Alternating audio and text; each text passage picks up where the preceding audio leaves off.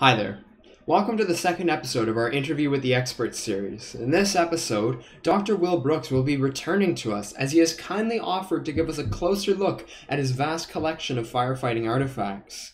If you haven't seen our first video about Will, I highly recommend that you go check it out, since Will shares his personal story and his involvement as a co-founder of the Canadian Fallen Firefighters Foundation. The link to that video can be found in the video description or in the info card up above. Once again, I would like to profoundly thank Will for volunteering his time to share his collection with us. So, Will, to kick things off, what is your favorite item in your collection? I mean, there's so many to choose from. It's really hard to pinpoint one and say this is sort of the keystone part of the collection, but one that I almost always think about a lot is a helmet that's in one of the showcases over there, the helmet that says number 3 on it. And that helmet was given to me by my sister, who actually found that in the attic of a home that she bought.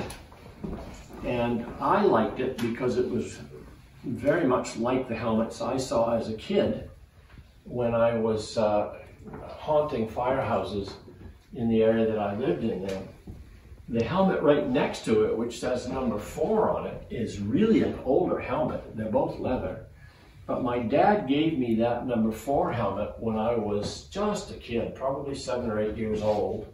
And it was, unfortunately, I have to say this, in pristine condition because it had been stored many years before in the antiquities.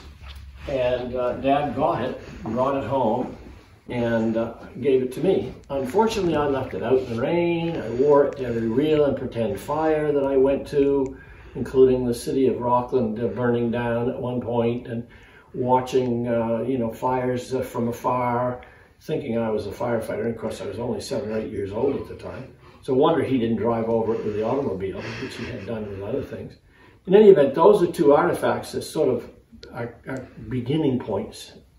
As far as collecting the miniatures that I have, I can't honestly tell you which the first miniatures are.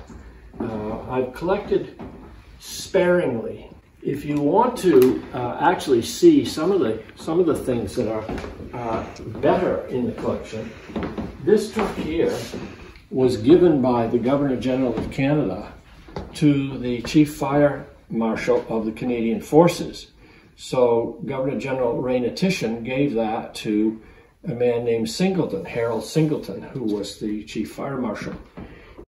If you look in here, you'll also see some photographs, some images of various cities and towns. These here that say Chicago, obviously are from Chicago, but you'll notice Chicago has a black and red paint scheme. If you look over here to the right, you'll see a lot of those have a yellow, white, and red, and those are all from New York City. And I've been lucky enough to acquire those. Some of those up here on the second shelf are from Italy. I had the good luck to live there for 7 months and be involved with their fire service a little bit. And then some of those are actually European or British style trucks. This crowd of things over here have some old things and some new things. This is basically what's called a watchman's rattle. It was sort of like an early warning system for people that there's a fire going on, or to get people out of the way as the steamers were coming, or the hose wagons oftentimes being dragged. This device here is actually a system for choosing firefighters. So if you wanted to get in, the members would vote by taking a white ball if they wanted you, and if they didn't want you, they'd put in a black ball. And you'd either have 1 black ball would be enough, or 2 black balls. But they would go around and they would vote, it would be closed, and then in the end, you look in the back side of the thing, and you say, oh yeah, there's white balls. Oh yeah, wait a minute, is there anything else in here? Yeah, there's a black ball. Uh-oh, the guy's out. And I actually joined the fire department like that, in that manner, way back in the 80s, and don't regret it for a minute. This is sort of a stylized image of a steam pumper and a 3-horse hitch going to a fire. Now, it wasn't uncommon in these days, probably up until about 1914, 1915, for fire departments to use primarily horse-drawn vehicles like this. In earlier days, actually what was used were person-hauled reels or wagons, and so basically you'd have a corps of in those days, men that would pull the things, and Dalmatians or other dogs would run ahead trying to scare people or things out of the way, and the firefighters would be just running as fast as they could to get this to a fire.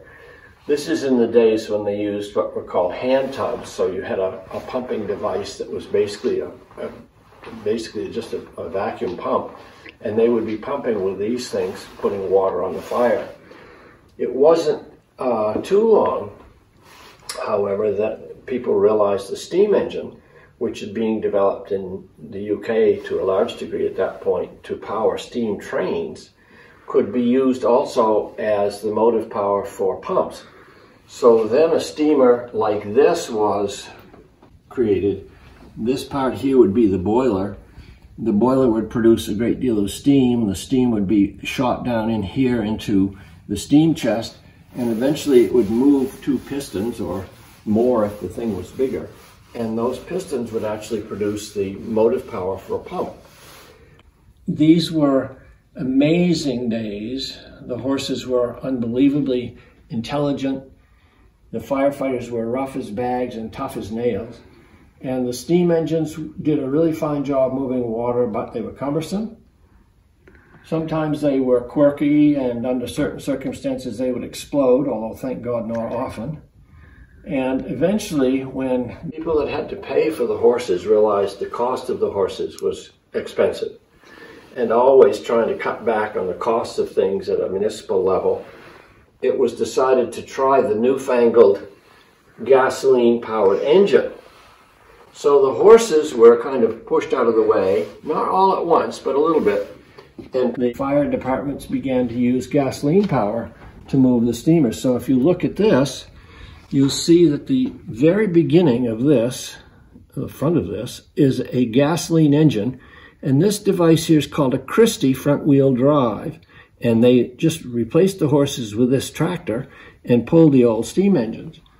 Well, they were cumbersome, awkward, hard to maneuver, but they were cheaper than the horses. The horses were very expensive.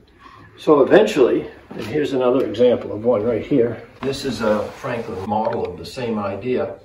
And that type of a fire pumper was used for a number of years, but not very long in the thick of things.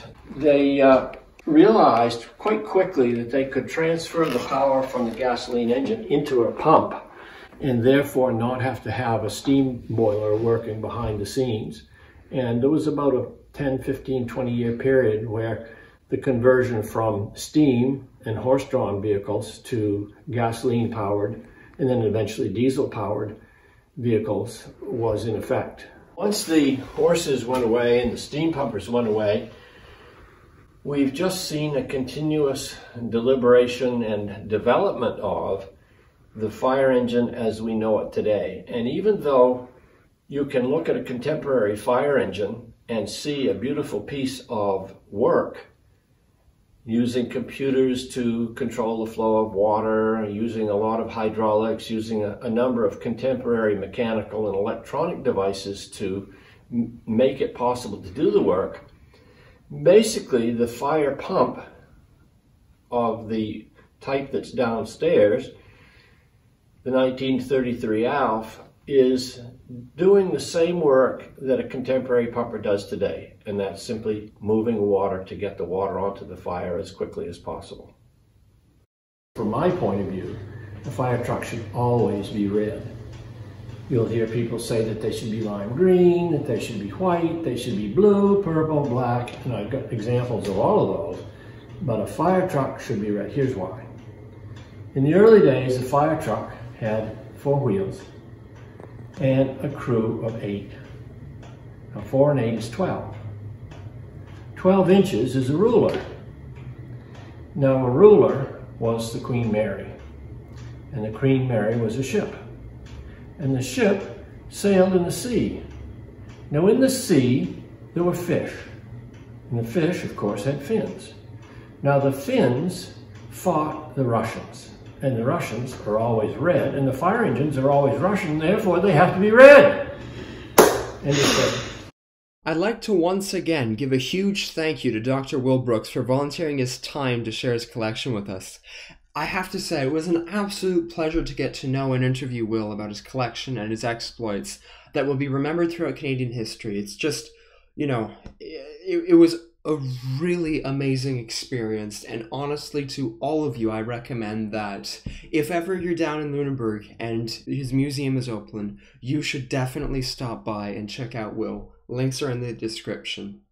Unfortunately though, this does wrap things up for this video. However, on the topic of history and Lunenburg, our next interview with the experts episode coming out on Friday will feature a two-time winner of the Atlantic Historical Book Award for historical writing, and this person is widely known as the author of the August Gales and of his new upcoming book, As British as the King. Stay tuned for our interview with Gerald Hollowell coming out next Friday at 12 p.m. Take care and have a nice day.